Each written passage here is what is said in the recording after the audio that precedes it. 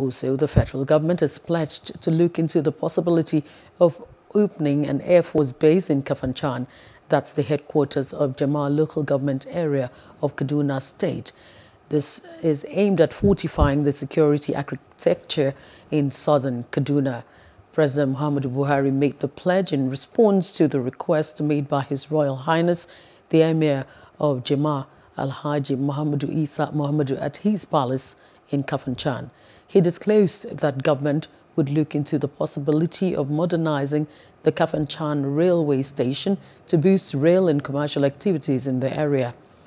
The president was at the Emir's palace after the official commissioning of 4 township roads constructed by the Kaduna State government under its urban renewal program. January 2020. Thank you very much,